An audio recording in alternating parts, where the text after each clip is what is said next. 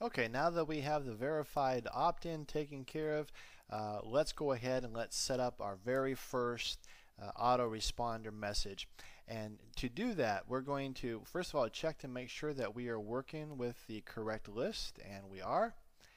And then we're going to go over here to Messages, and we're going to select Follow-up Message. Now notice right beside it is Broadcast. So you have two different types of messages here. I'm going to cover blog broadcast in a later video. But these are the two most common. And let me tell you the difference between these two real quickly. Broadcast basically is just like the name implies. You will be sending an email out to every one of your subscribers all at the same time. Now, the follow-up is different. The follow-up is going to be a series of messages that's going to be sent out over an interval. And that interval is based upon when that subscriber has opted into your list. So you may have some subscribers who are on message number 2 in your autoresponder series. You may have subscribers who are on message number 10. And so different subscribers are going to be at different timelines, points in your timeline along your autoresponder series. Whereas broadcast, it gets sent out to everybody at once. So I hope you understand that difference there. So we're going to start off with follow-up, and we're going to add our very first follow-up message. And it's going to be very important that you add at least one message to your autoresponder series, and I'm going to explain why here in a little bit. But let's go ahead down here to add message. And we see that this is message number 1, and it's going to be sent immediately.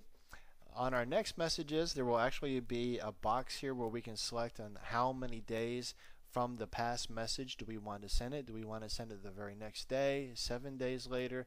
You're going to get to choose that number. But for message number 1, it is sent immediately. So as soon as a person has confirmed their subscription, bam, they are emailed this message here. So this is a good message to put in, just kind of like a welcome message. Thank you for joining my list. Here is the URL to the bonuses I promised you. Now you have here click tracking. You can enable the tracking of clicks on links in your messages. So if you want to be able to track that, you can check that off. I almost always have that on. I like to be able to see what people are clicking on and which ones are doing well, which ones aren't, so I can always be tweaking things. And then a lot of these different templates here are going to be if you're doing HTML templates. I'll be honest, I don't do HTML templates, and I do not subscribe to any lists that even use HTML templates.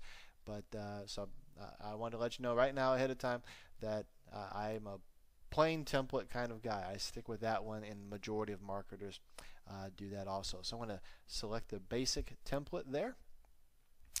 Here, of course, we have our personalization fields. Anywhere that we want, we can insert information that we have collected about the different about the subscriber that the subscriber has given to us. Like for example, their name. Name fix, the word fix in these simply means that it's going to try to force a capital where it believes is the beginning of the first name or the beginning of the last name. Just first name fix, and it's got all kinds of different options and such. You will find in your bonuses along with this, there is a description of all of these personalizations so that you can make a quick reference to them and what they are. So anytime you want to insert somebody's name, you can simply just choose, for example, first name fix, and it will show up here in the subject heading since that's where I was clicking at. You can put in your subject there, of course.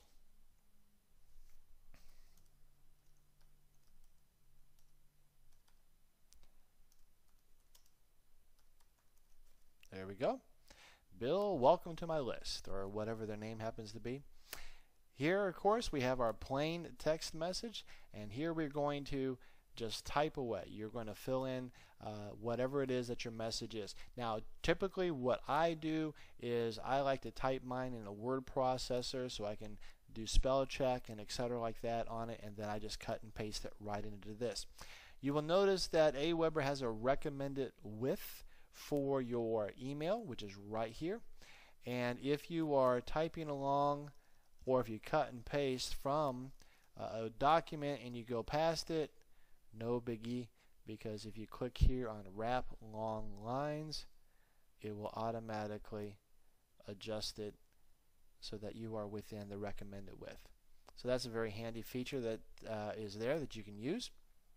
If you are using an HTML message instead, here you go. There's your template right there that you can start working with, a little tiny WYSIWYG editor that's in there.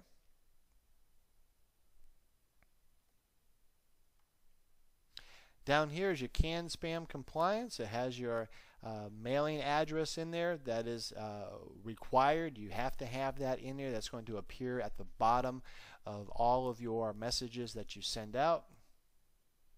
You can then also have it analyze, save, and then it's going to check it against the spam assassin score. I'm going to show you that in a little bit.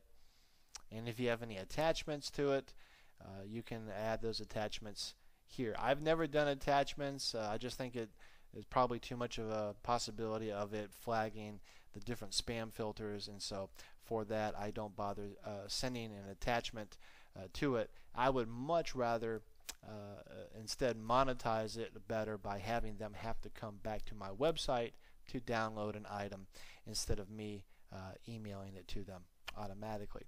So there is that first message there that we're going to fill in. And then when it is all finished, of course, we are going to simply tell it save.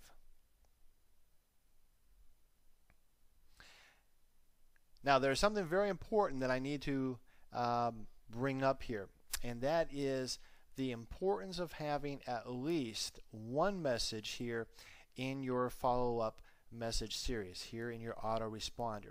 And the reason why is this. Notice that this is, like I said earlier, message number 1. If you send out a broadcast message, meaning it goes to everybody all at the same time, and you don't have a message here, it will automatically put all of your subscribers on message number 1001. Alright, so why does that happen? Well, what happens is this. If you don't have any messages here and then you send out a broadcast, Aweber assumes that this is just going to be a broadcast list, that you're not going to have any type of autoresponder. So by setting it at 1001 for the message number, it means that none of your subscribers are going to get any email or any autoresponder message from you unless that message starts with the number 1002 or higher. Okay, I hope you follow that. It's a real pain, because if you decide later on that you want to have a follow-up series, then you have to start all of your messages at 1002, or you have to go into every single subscriber and change what message that they're on. That'll be in a later video. So it is much easier to go ahead and have at least one message here in your follow-up messages so that that doesn't happen. I hope I haven't confused you too terribly much, because it certainly confused me when I was having to go through and change numbers on 400 or 500 different subscribers on a list that I accidentally did that with.